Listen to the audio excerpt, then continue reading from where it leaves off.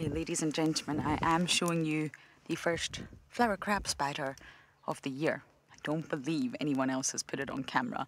Now, I know it's not easy with the wind. It's actually extremely difficult, but what I am going to try and do is just hold this stalk and see if we can get some better views. But naturally, I don't want to panic the little guy, and then we're going to go deep into some information about this arachnid. It's not actually an insect, is it? Hello, I've been looking for you guys. There we go. Can you see that? Remarkable. You got a W. Yep. Aha! Where have you been? You're very young.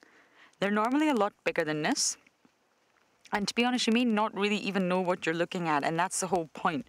They are supposed to be incredibly camouflage and blend in with the plant.